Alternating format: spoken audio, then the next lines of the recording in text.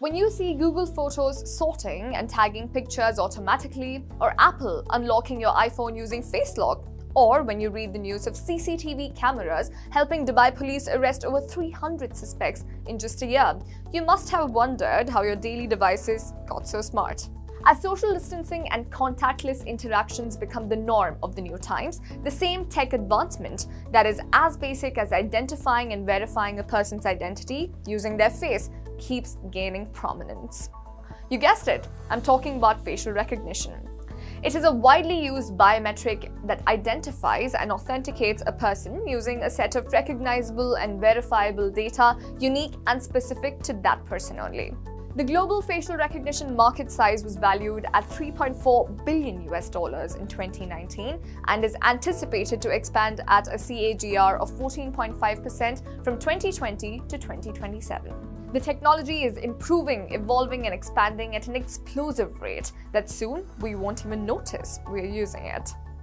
To understand its scope and potential, we spoke with the CEO of Farnek, a UAE-based facilities management company that has implemented its face recognition services at the Dubai Mall, Burj Khalifa, and Dubai Airport. You're watching the Arabian Business Enterprise Innovators series in association with UPS.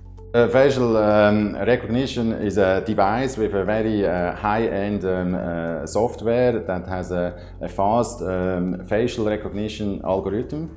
And the devices that we use, they have a capacity for 10,000 users. So we can recognize 10,000 staff. At the moment we have 8,000. Maybe in future, if we grow further, we need to go for an upgrade.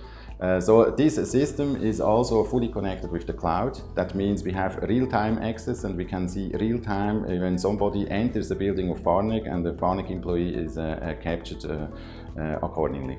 We have a total workforce of 8,000 employees and we work throughout the UAE.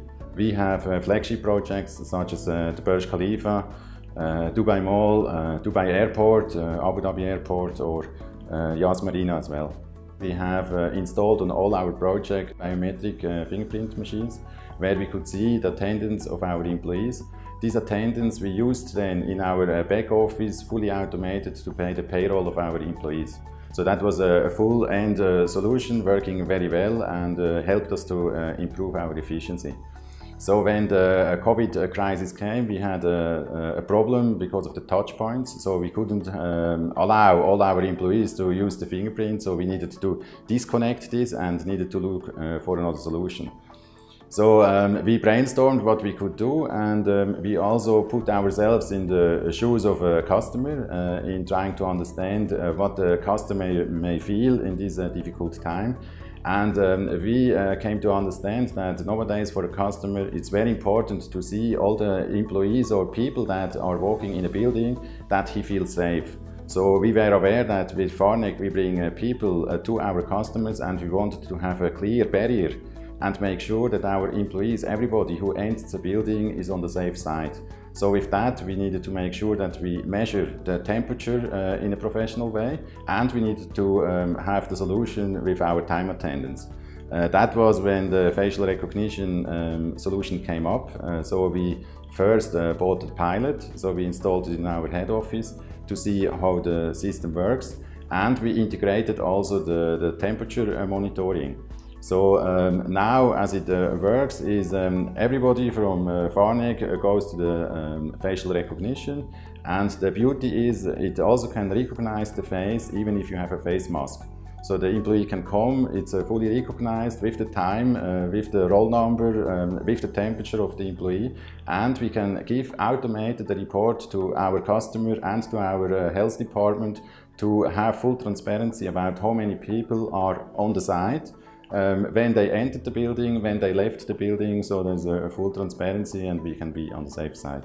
Certain countries, they also use it for marketing, for example. I mean, if you are allowed from the government body that you can use this technology. You, for example, can see immediately the details of the person that enters your shop. So for a retail, that is a wonderful solution, of course, because you know exactly that this person may prefer this and this product, and you can tailor-make then the offer to the person that enters your shop. So there are a lot of usage opportunities for facial recognition. As you know, there is a Dubai municipality guidelines that everybody that enters a building need to measure the temperature of the person.